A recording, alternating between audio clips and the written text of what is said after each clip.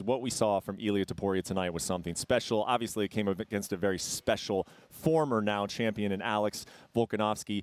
Chael, you've always got thoughts on things. What did you think about Ilia tonight? Can I start with this? I know that I am as guilty as anybody of having a very short-term memory when it comes to this sport. I feel standing in this moment, that is the greatest UFC that I have ever seen. And if you want to start with the main event, it had a surprise. They were in round 2. I gave round 1 to Volkanovski, and I only offer that because I'm not going to have any part to do with he's out of his prime or he's lost a step. That's not what I saw. I saw a better fighter in Topuria. I didn't know he was this good. I got introduced to Topuria by Paddy Pimblett, who nicknamed him Mr. Water Bottle after they got in some kind of a... Remember that water bottle fight? Of course. I go look Topuria up, and he was 12-0, and I couldn't believe it. I think, wow, this guy's incredible, but he was a different weight class than Paddy. Now, here you are, fast forward 18 months. He's a main eventer. He's still undefeated, and Gil, now he's world champion. Oh, super impressed with Ilia Topuria. I've known he's a great boxer, but his patience, his composure, just stalking the champion down, not jumping the gun too soon, just waiting for his opportunity. And when he did get his opportunity, he let his hands go. And when you see in that combination he threw, he did not take his eyes off the target at all. Even Volkanovski took his eyes off just a little bit, but Ilia Topuria, his composure in the chaos in the phone booth, his eye contact is second to none. Just such a slick, great performance tonight.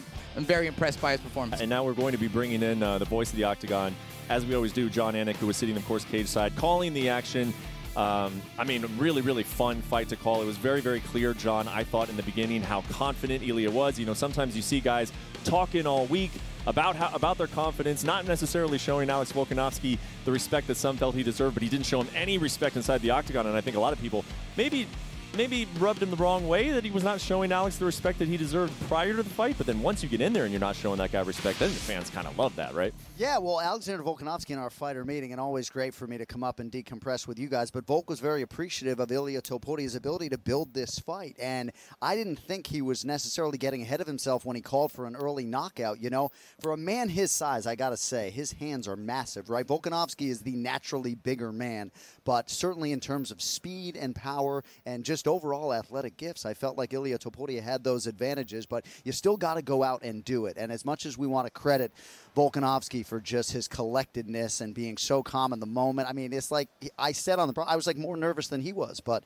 Topuria is very much cut from that cloth as well. And what's so cool about Topuria is that, and maybe some of the reason why people were potentially overlooking him in this fight is because he hasn't fought any of the top guys. So now he's got a new champion. There's just a plethora of different contenders coming for him to face. Gil, when you were watching this fight unfold, you know, Chael mentioned that he actually gave the first round to Volk.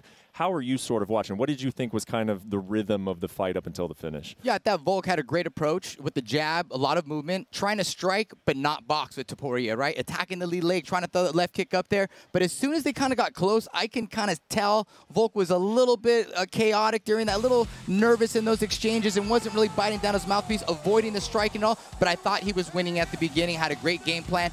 Didn't box them clinch, dropped some knees. I wish he went for the double leg, try to add that wrestling in there. But again, Topuria's composure was great. I'm not taking nothing away from him. Volkanovski is coming back from that loss. But again, Topuria was stalking him. He was pouncing on him, and he did a fantastic job. Yeah, and you gave me a good segue into that, Gil, because I wanted to ask you, Chael, I don't think anyone's going to take anything away from Ilia. That was just a beautiful performance, start to finish. But there was the caveat that Alexander Volkanovski took this fight relatively quickly after what happened to him against Islam Makhachev. It was a very different year in his career last year, losing twice, up a weight class.